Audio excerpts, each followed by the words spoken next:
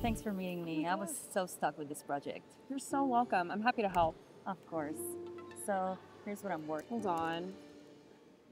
Hey, can you look at this for a second? I just got an urgent email from Mr. Rivera asking me to process a wire transfer for $50,000, like right now. That does sound urgent. What's making you hesitate? I don't know. Something feels off.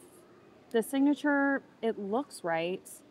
The email seems like his personal one, but he's never asked me to do this before.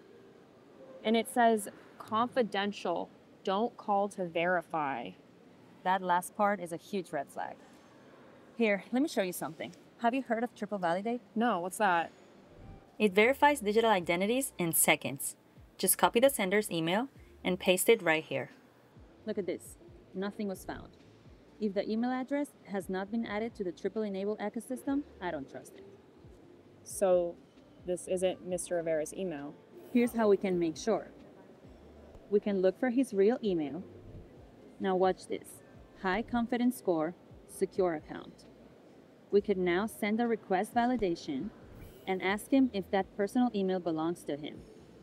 If he says no, we could report it. Oh my God, that is such a helpful tool. I can't believe I almost sent $50,000 to a scammer.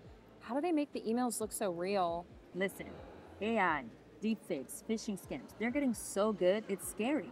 That's why TripleValidate is so important. No matter how real the email looks, if the identity doesn't check out, just don't trust it.